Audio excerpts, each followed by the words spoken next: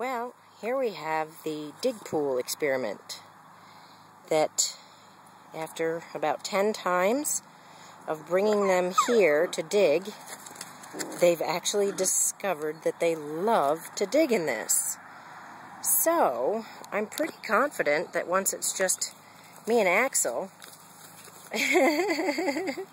I should be able to get him trained that this is his one and only dig spot. This is pretty darn cool. Pretty darn cool. Man, are they digging to China. Of course, I'm probably going to have to get truckloads of sand delivered. But hey, details.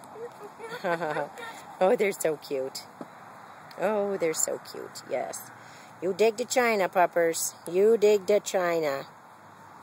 Good dogs.